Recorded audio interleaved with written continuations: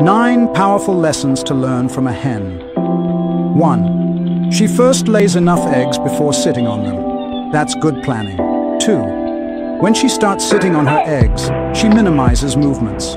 That's discipline. 3. She physically loses weight while sitting on her eggs due to decreased feeding. That's sacrifice.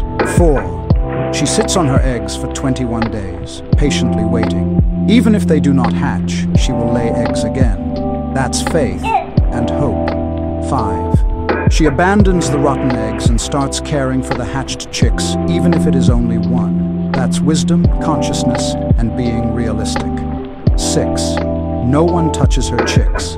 That's being protective. 7. She gathers all her chicks together. That's unity. 8. She cannot abandon her chicks before they mature. That's mentorship. 9. She is always in front of her chicks. That's leadership.